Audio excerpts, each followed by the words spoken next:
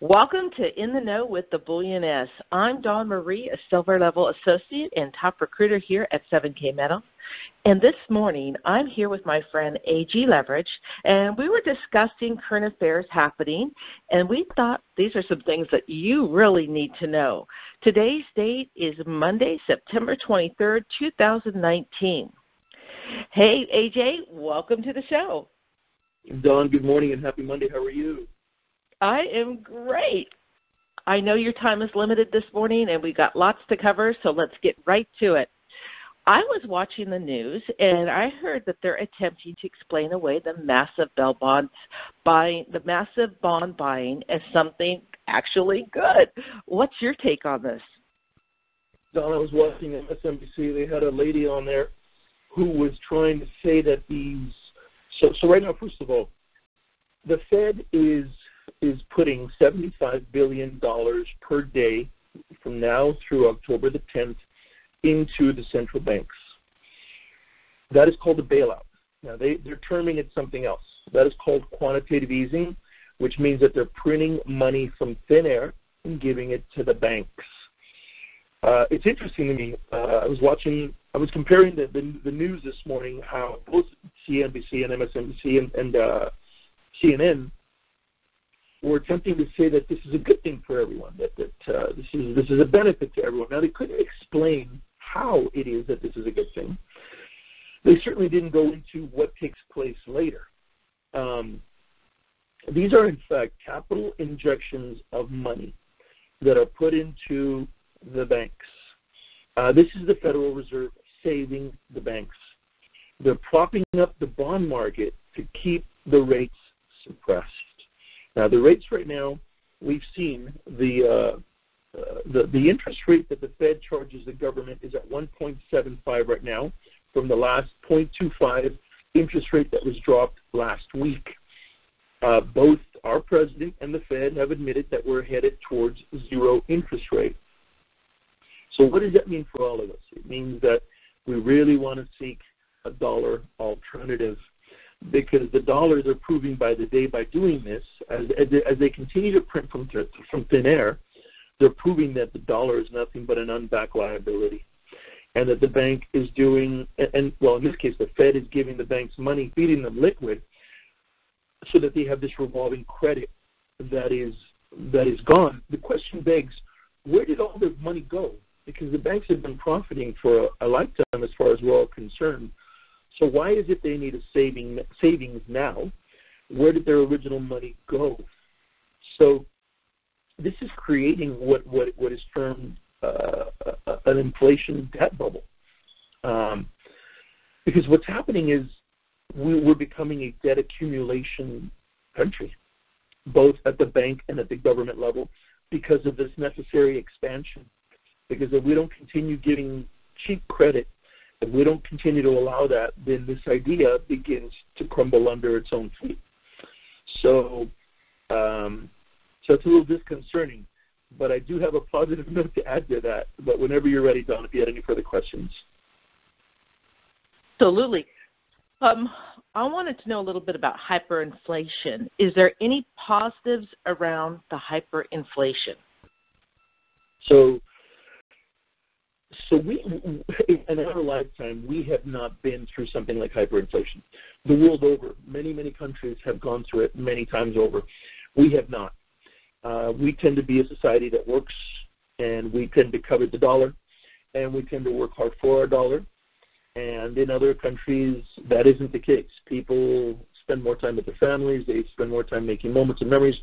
Here we really covet work because we covet what that work gives us, which is the dollar bill, and with that we go out and we spend money and we consume. And it's true, our GDP is made up of 80% of our consumption, so the consumption is a necessary part of our American mechanism. However, hyperinflation occurs when there's an overprinting of the fiat dollar for that particular country. So let's take Argentina, for example. Argentina uses a peso. Now, they go through hyperinflation once every 10 years. And let's pretend you ask me, so how do they fare? If they go through it every 10 years, how do they do? Well, The people who are unprepared, who are completely into the dollar, into their peso, and everything denominated in the peso, they don't do well. They suffer quite a bit. Other people who prepared, and they're debt-free as much as they can be, and they're into dollar alternatives such as gold and silver and even cryptocurrencies, they fare much better until things become better. And that's what I suggest for our American public to do, is to be prepared. So I'm not saying be fearful, and I'm certainly not saying believe everything that our mainstream media tells us, because it's troubling to me to hear them say everything is okay, printing all this money is a good thing. It isn't, and it doesn't have a good ending. And it disallows the American public from being informed and preparing as we should. Silver. Silver was at $17.80 this weekend. Last night it was at $18.27. And right now, because of what's occurring in the bond market, because of the world catching on to this news, it's at $18.72. This is at spot price. I see that silver being able to move up. Certainly, it'll be manipulated downward because they don't want everyone fleeing from the dollar and from dollar-denominated assets. And we're seeing the bond market correct.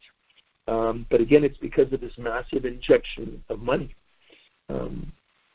What ends up happening, sorry, Don, if I may, if I'm going on, cut me off, but so the Federal Reserve bails out the bank, and this frees up currency to the government, who then in turn is going to give it to us as the people. And they're going to give it to us in the form of free things in order to appease us. But that's going to take some time. It's going to take several months before that happens. In the meantime, the higher-ups between the Federal Reserve, the banks themselves, and the government will have this money for a few months before it finally gets to us.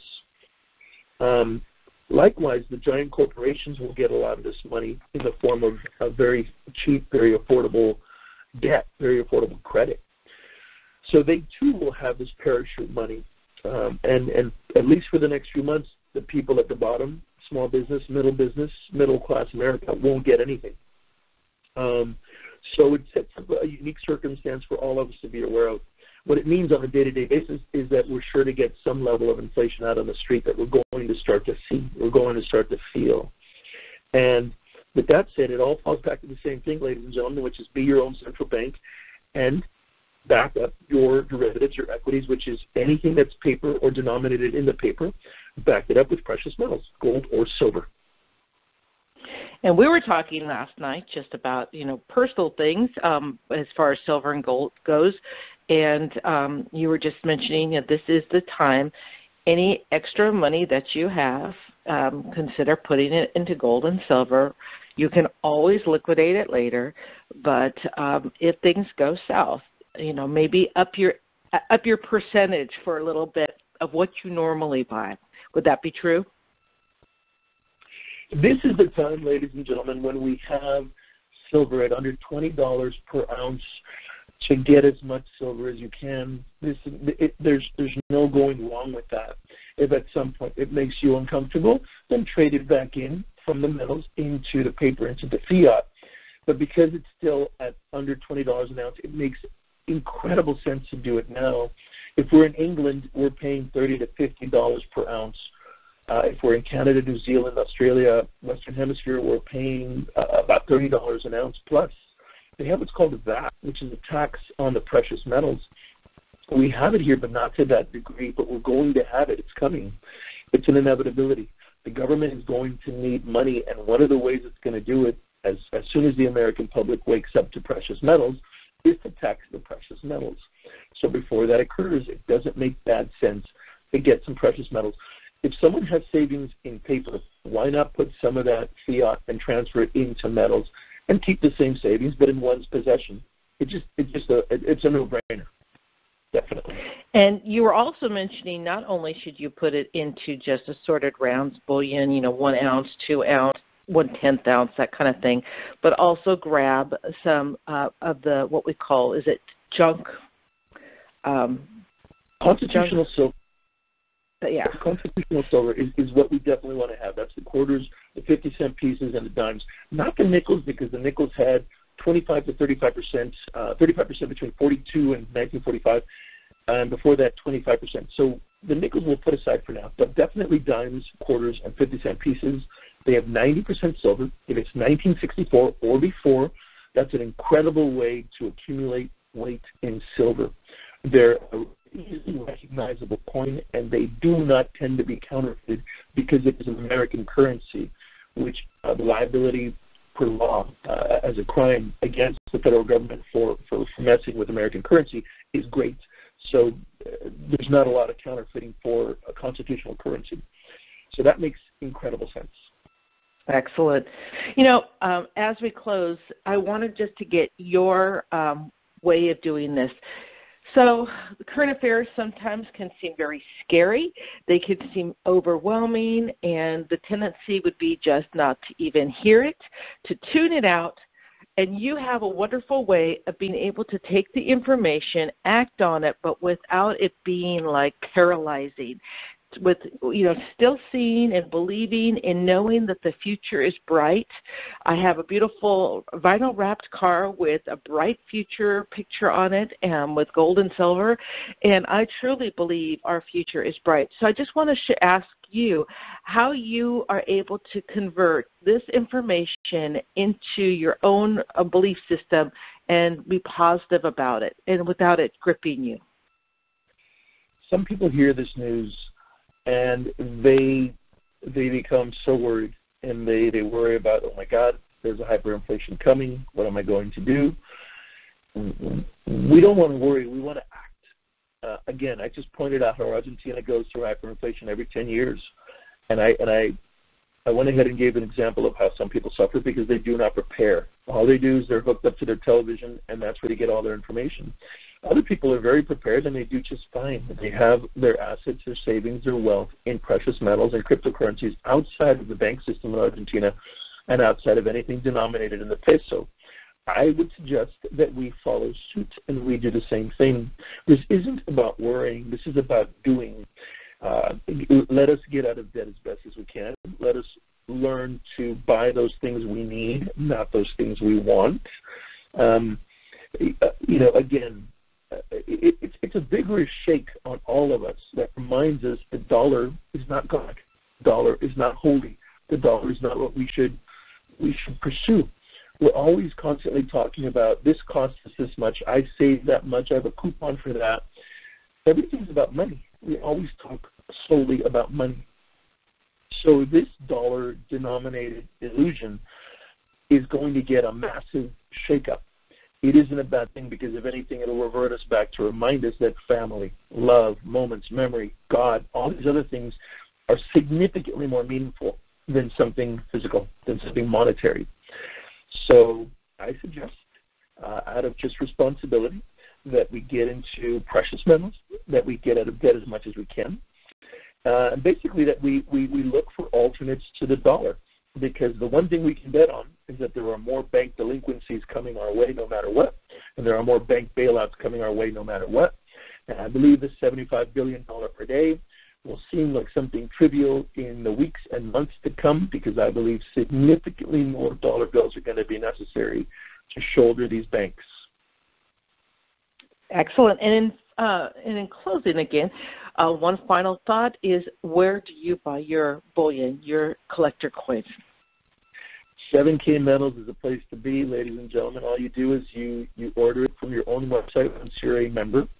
Become a club member, because this way you'll order in your pajamas and you're having coffee, and the next couple of days you'll get it in the mail via Federal Express. It is insured, so you will absolutely get it. It saves you time and energy, and this is just a responsible, disciplined manner in which to save. And now we're in Canada and going into other countries come 2020. Very exciting. Mm-hmm. All right, everyone, thank you so much for tuning in today.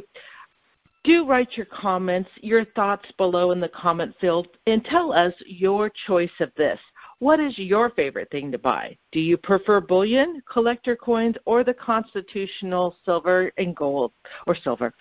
So until our next segment, feel free, if you found that this information has been invaluable, do share it with others and do start stacking away as A.G. Leverage has told us. Thanks again, and we will talk to you soon on our next segment. Bye for now. Thank you.